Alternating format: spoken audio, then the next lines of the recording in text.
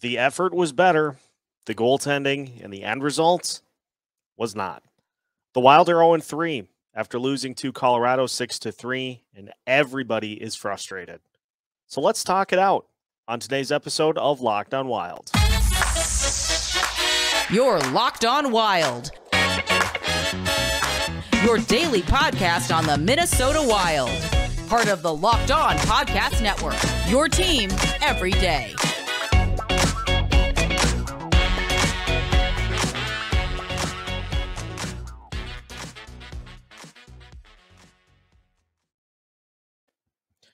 What's happening, everybody? Welcome to yet another episode of Locked on Wild, your daily Minnesota Wild podcast, part of the Locked on Sports Podcast Network, your team every day.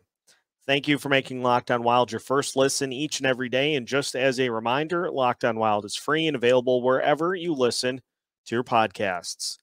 On today's episode of Locked on Wild, we recap a 6-3 loss for the Wild to the Colorado Avalanche to drop them to 0-3 on the season.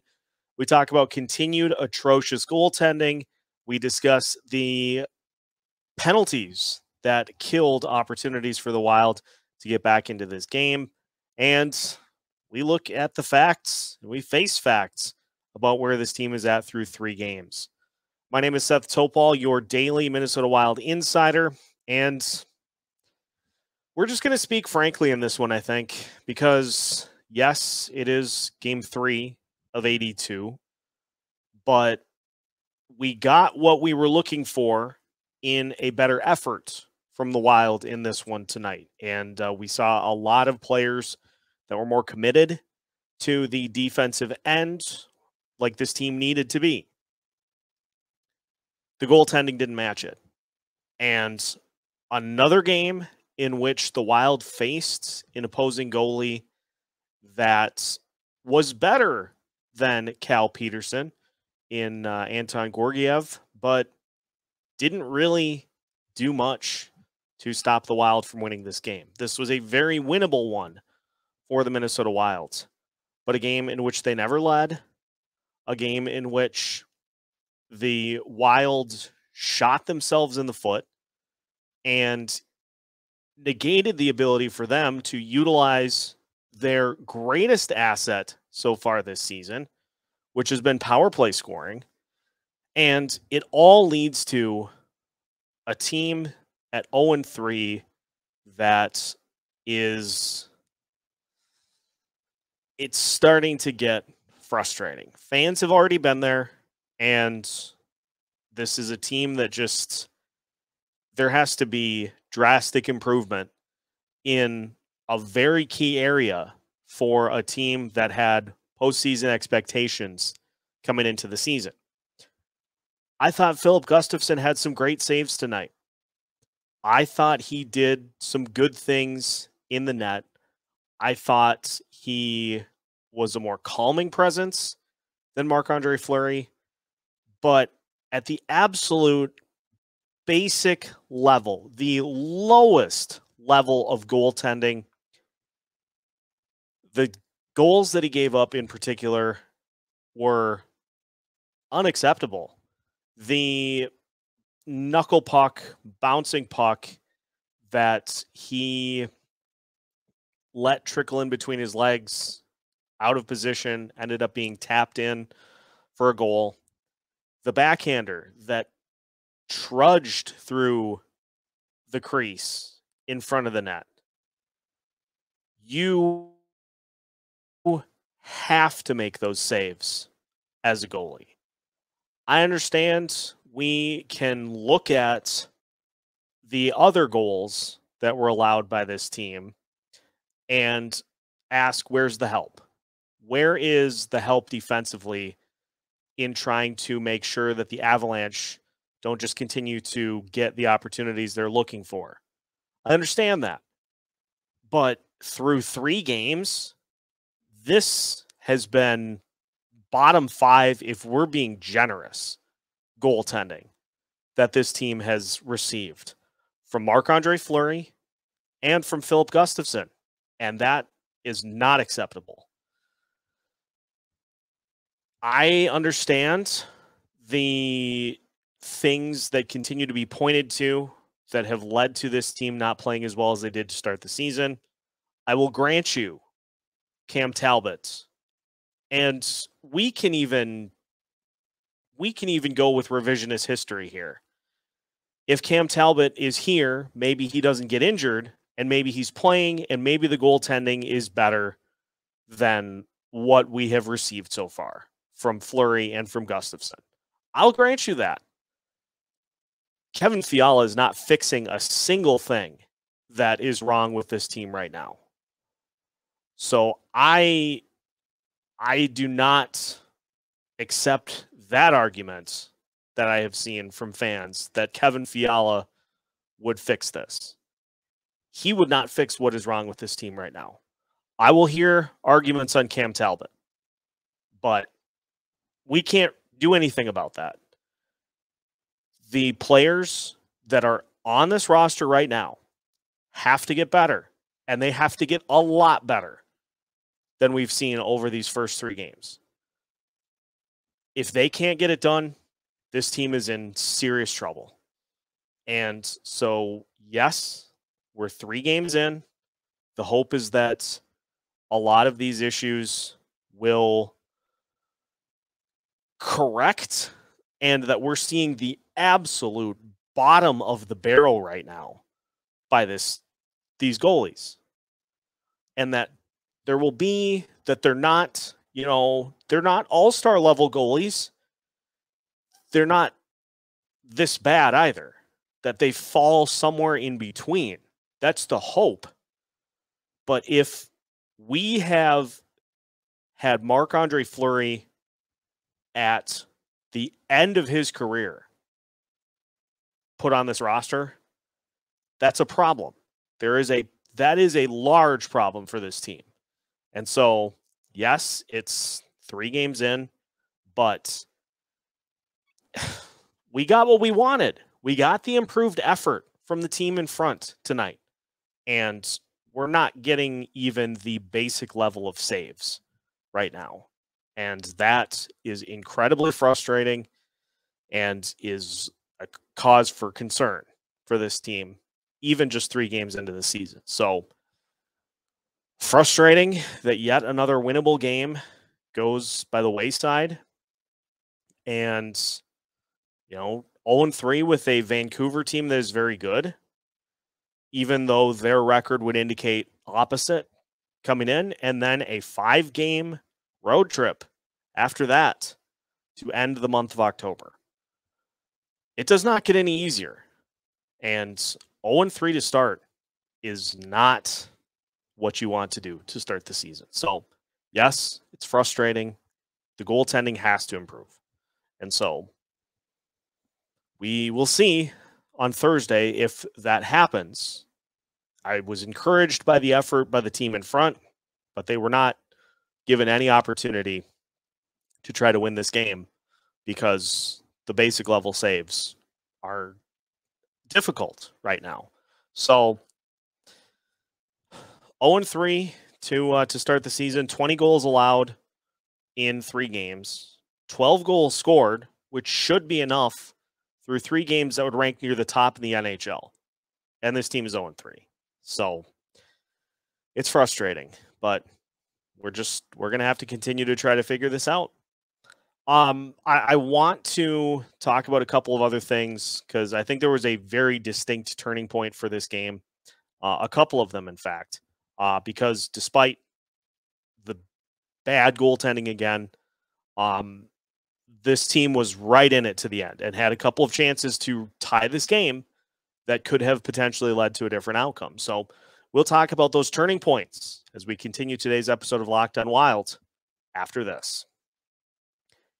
If you haven't tried Built Bar Puffs yet, you're depriving yourself of one of life's greatest joys. And guess what? Built has come up with yet another new flavor. Are you ready for delicious, indulgent cookie dough covered in chocolate? Built has done it once again. Allow me to introduce you to your new favorite Built bar. That is cookie dough chunk puffs. They're light and have a chewy texture plus real cookie dough chunks. And of course, they are covered in 100% real chocolate. And they're healthy for you too. Cookie dough chunk puffs are only 160 calories and they have a whopping 15 grams of protein in them. And like all Built bars, the new cookie dough chunk puff is covered in 100% real chocolate, which means they are both healthy and taste great. Chocolate covered cookie dough with a light, fluffy texture. You absolutely can't go wrong with that. You're going to want to make sure you don't miss out on these delicious puffs. So don't walk, run to built.com and make sure to snag yourself a box for you and the family. It'll be the perfect treat for you to enjoy, or you can just take the entire box. I would not oppose that move at all. But make sure you head to built.com, and when you do, use the promo code LOCKEDON15 to get 15% off your order. Again, use the promo code LOCKEDON15 for 15% off at built.com. Continuing today's episode of Locked On Wild, and once again, thank you for making Locked On Wild your first listen each and every day. Locked On Wild listeners, along with our show, you can find all the other Locked On Sports Minnesota podcasts on Roku and Amazon Fire TV as part of Locked On Sports Minnesota. More great local sports coverage 24/7 and absolutely free of charge. So make sure to download the Locked On Sports Minnesota app today on Roku and Amazon Fire TV. Minnesota Wild are 0-3 now on the season, and the issues continue to compound. Goaltending. But there were a couple points in this game in which the Wild had the opportunity to either tie or potentially take the lead. I'll start with the delayed penalty by the Avalanche. So the Avalanche get called for a penalty. I believe it was Kirill Kaprizov getting tripped on the ice, but I'm not entirely sure. What I do remember is Matt Boldy had possession of the puck. The Wild were going to try to use this as a potential power play before the power play opportunity. So Boldy, to his credit, pulls it back a little bit to allow the Wild the opportunity to get some fresh skaters out on the ice. The Wild take a too many men on the ice penalty by putting 6 skaters out on the ice in a 4-on-4 situation. These are the problems that happen when you as a team go in a rough patch and members of the team try to do too much to get the team out of it. The Minnesota Wild power play is a top 5 unit in the NHL right now.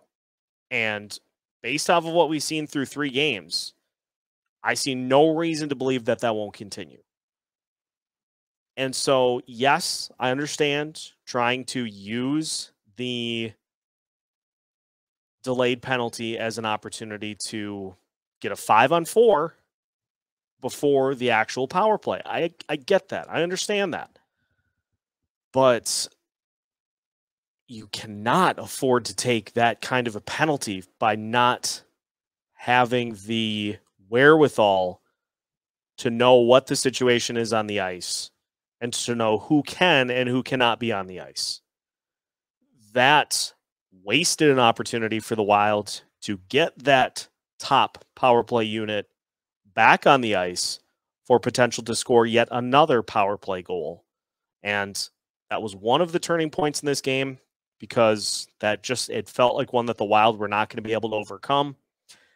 And then you have the shorthanded opportunity by Freddie Gaudreau, in which they get Georgiev out of the crease, and Freddie Gaudreau cannot get the potential tying goal to go with nobody in the crease.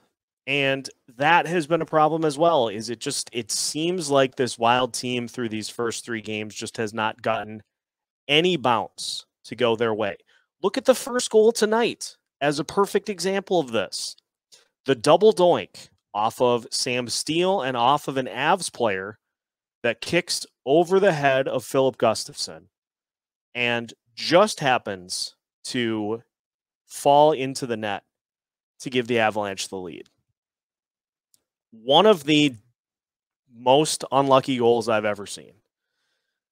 That's just how it's going right now, is all of the unlucky bounces are going the wrong way for this team. But it's not only the bonehead penalties, it's the retaliatory penalties. Joel Eriksson had a great game tonight. Joel Eriksson also drew a penalty, and it was one that I believe the Avalanche scored on. Drew a penalty because of some extracurriculars, got tangled up with Cale Makar in front of the net, ended up getting knocked down behind the net, frustrated there was no penalty, so he takes exception to it and ends up going after Makar, gets called for a penalty, and the Avalanche score. That is another issue for this team through the first 3 games of the year. It's just, and we are seeing it play out in front of us. All of these things are by themselves maybe not as big of a problem. You could argue that bad defense and bad goaltending, one or the other, can be a problem. But every one of these things compacting and being problems at once because of how frustrated players are at how things have gone to start the season. It's an avalanche right now. Forgive the pun. It's an avalanche. It's just a complete avalanche of everything going wrong so far to start the year. And I don't know at this point. You know, it's the hope is that it's going to be corrected, but as positive as this show tends to try to be and more looking to fix problems than just throw our hands up and say there's just a lot going wrong. It is, I think the last 2 games are the most frustrating part of it. You can say what you want about what happened opening night against the Rangers. It's a great team. It's possible to overlook that one game as an anomaly. But 3 consecutive games of similar problems is when things start to become a pattern. And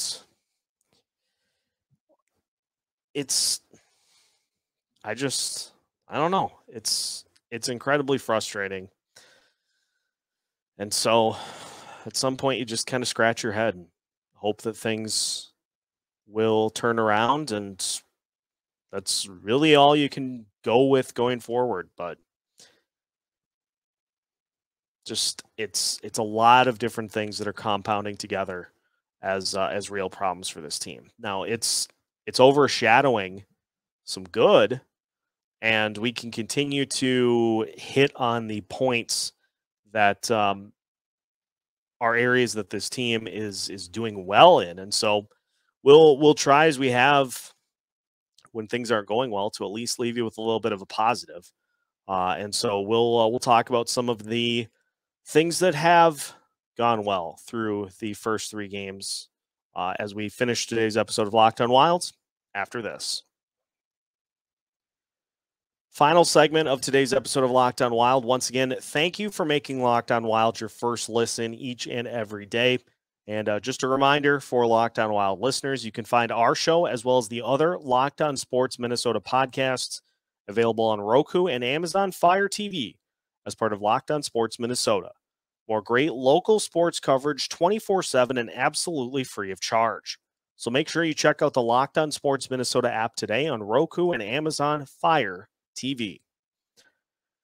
I think it's safe to say through 3 games that we have seen, I think we are seeing that this team has put Calen Addison in a great spot to succeed. He continues to just look so at home on that top power play unit. He, based on the numbers, he had 3 assists, 5 shots. He played 18 minutes. And continued to help lead that top power play unit that has not shown any semblance of giving up any of those top numbers. I mean, you look at Addison, you look at Zuccarello, Kaprizov, Eriksson Ek, and Boldy, and those guys played, of the power play time that the Wild actually had, they played almost 90% of it.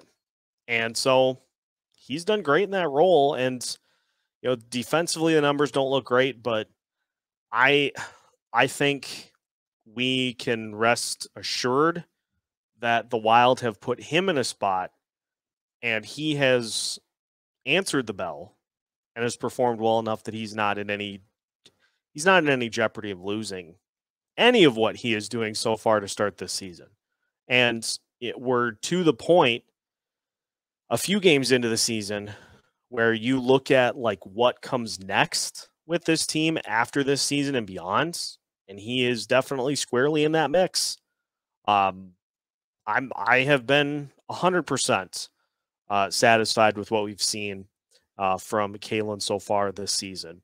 We saw a ton of roster juggling, line changes.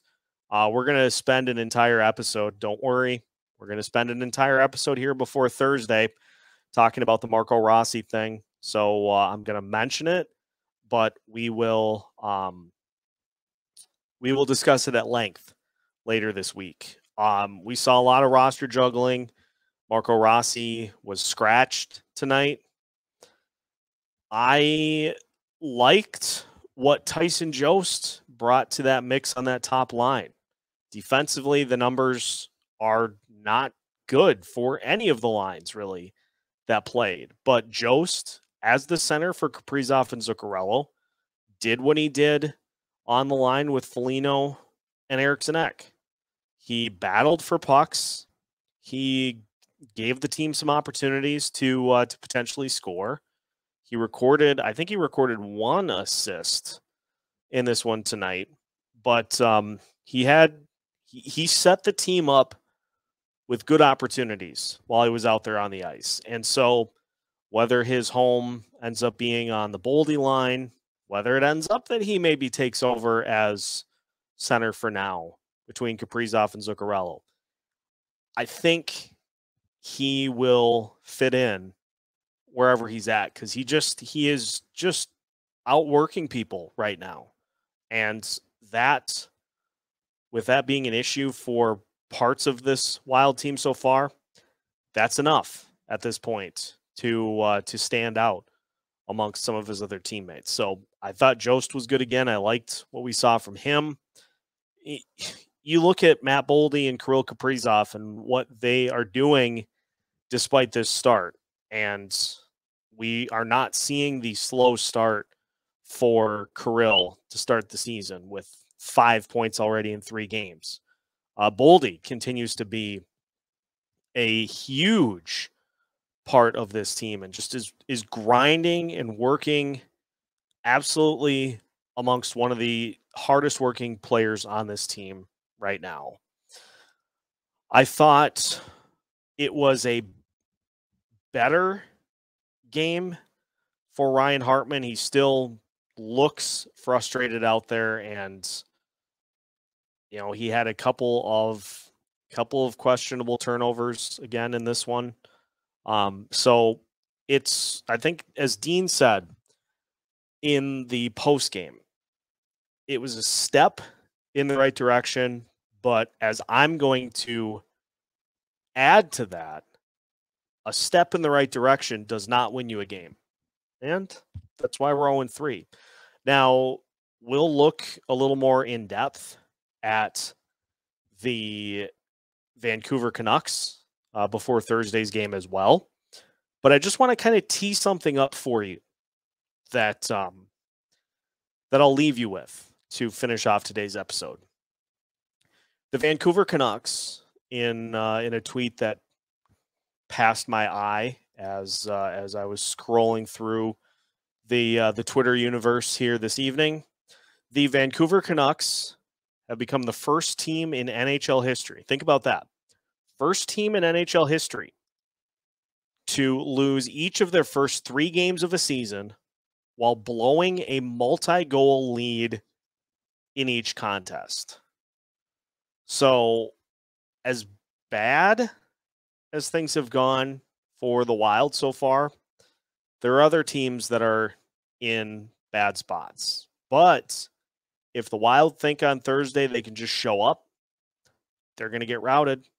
They have to bring it, even against the Vancouver Canucks, who are off to a bad start this season because they can't hold a lead.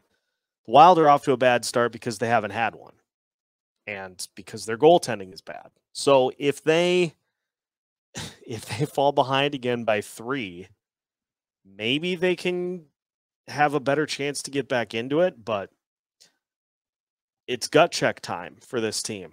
3 games into the season, they got to get it figured out so that they can get back on track, because at some point this season, if this continues, this team is teetering on the brink of being between a playoff team and a team that has to take a step back because of what they're also dealing with the salary cap, the buyouts to Zach Parise and Ryan Suter. And so if they win, they can kind of get to where they're not peering over the edge of the plank. But if this continues, there will come a point where they just have to face facts. And thankfully, we're not necessarily at that point right now, but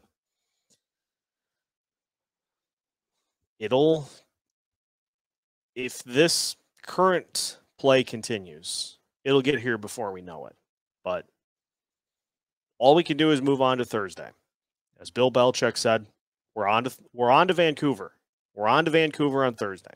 So we'll have a lot for you here throughout the week to gear up for Thursday's game. We'll look at the Rossi situation. We'll look at Vancouver to see what sorts of things they will do or not do against the Wild on Thursday. So the content's not going to stop just because the team starts the season 0-3. So make sure that you are following along with us every step of the way by following Locked On Wild on your favorite podcast platforms. Also subscribe on YouTube. Make sure you turn the notifications on so you don't miss out on any of our videos throughout the entirety of the season. We are keeping you up to date with new episodes every Monday through Friday as part of the Locked On Sports Podcast Network.